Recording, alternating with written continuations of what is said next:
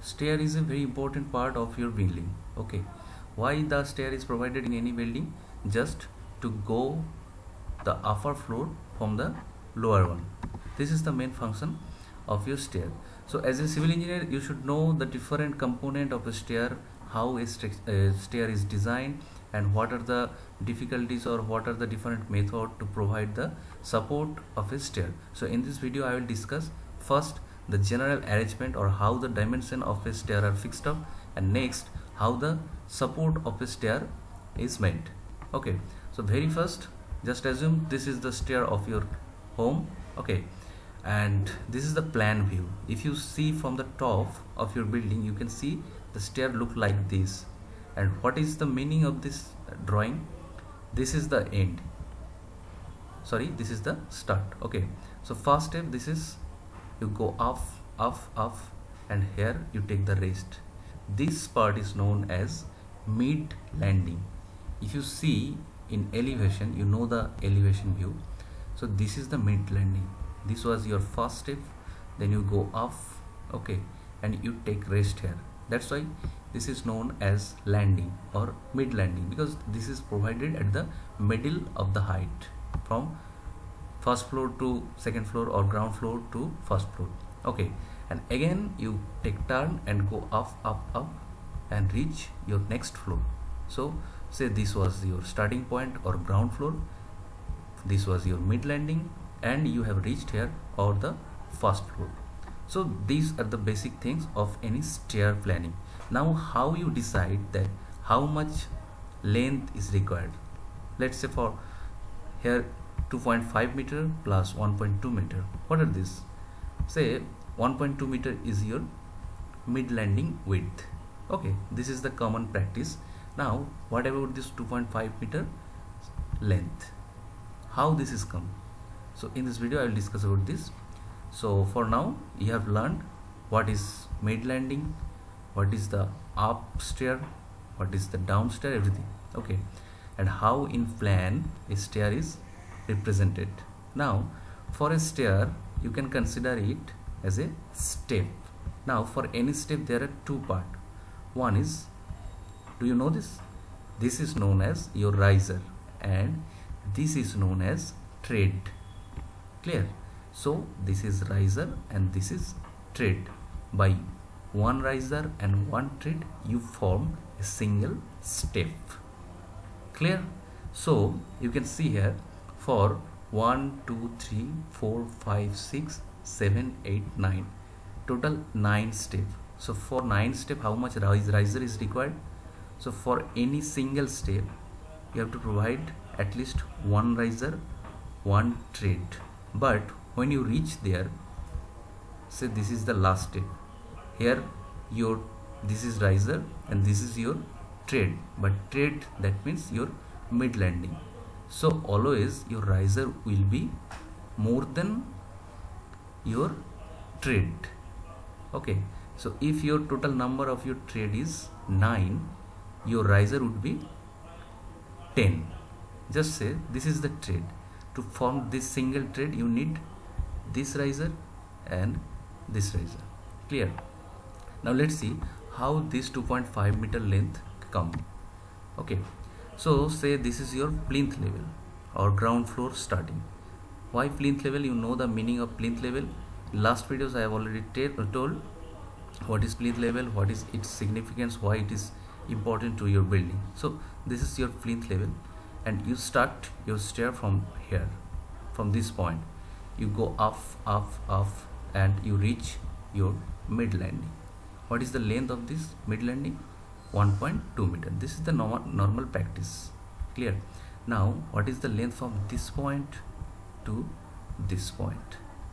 I have already told this is 2.5 meter. Now the question is from where this 2.5 meter comes. Okay, so what is the floor to floor height? You have to start from floor to floor height.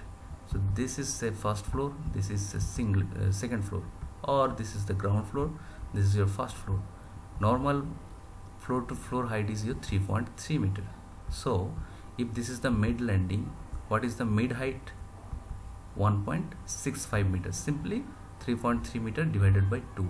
Okay, Now for each riser you gain how much? 150 mm. This is the standard height of any riser, 150 mm. So you have to achieve how much? 1650 mm. So simply divide it, you get total riser number 11. Now what was there? For each one thread you need 2 riser, or number of thread is always less compared to your riser. How much?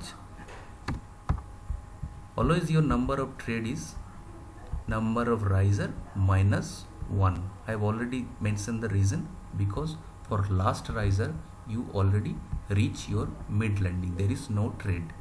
That's why always to find thread you have to subtract 1 from the number of your riser. Clear? So how much thread is required? 11 minus 1, or 10. So this is one thread, this is another, this is another, like this. Total 10 thread is required. And what is the length of this thread? The width of this thread. How much? Normally this is 250. You can say the length of your feet. You can also provide 300 mm, but in that case the length of your stair become too much. So that's why only 250 mm is provided for each thread. So now how much thread is required? Total 10. So what should be the total length? Simply multiply with 10. That is your 2500 mm, or 2.5 meter. So from this point to this point, okay, your length should be 2.5 meter. Now you got the basic form where this 2.5 meter come. Okay, so if I ask you what should be the length of this slab, simply this is the right angle triangle and this height is 1.6 meter and your length is 2.5 meter.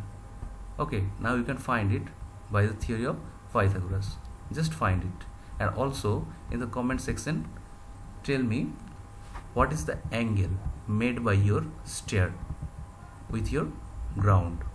What should be the angle? This should come in your calculation near about 33 degree, like that. Okay, just check it whether it is 33 degree or more than that or less than that. Okay, and also let me know.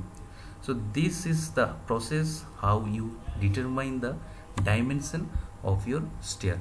Now you got the dimension or the length. This should be 1.2 meter, and how this length is 2.5 meter. Now so this side, what should be the length? Normally the length of each step is also 1.2 meter, and this is depend on totally your requirement.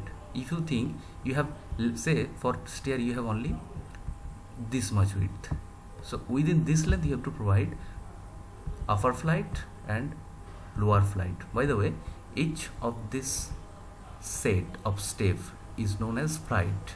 Okay, this is going up, or say this is going down flight, as you can say. Okay, so this is how your geometry of your stair is fixed up. Now I am going to tell you what are the support condition, how your stair is supported. So this was your plinth level. Okay, you know the meaning of plinth level, and now in the plinth level your stair is started. So at that location you have to provide a beam like that, or you can say a short column, or you can say a wall, whatever you can say, but this beam must be supported at the bottom by a footing or by a foundation like this. Okay, and then your flight started. You go off, you stand on mid landing.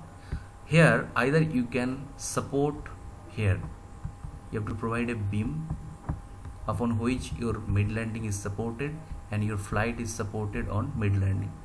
And again for upper flight, this is supported at mid landing, and this end is supported on mid landing, and your mid landing is supported on this beam. So here you can see the beams are provided at the end or at the end of landing. this is the landing, and this is the landing. This is mid landing, this is full landing. Okay, and there is another process where these beam are provided at flight. Here, just like this. Here you can see this is the beam provided end of the flight. Here is also the at the end of this flight, and in this case your landing portion is simply act as a, what is this? This act as a cantilever. You know, in case of a cantilever, the support is only at one end. Here the mid landing is supported on this beam, and flight is also supported on this beam, and your landing should be designed as a cantilever. Okay,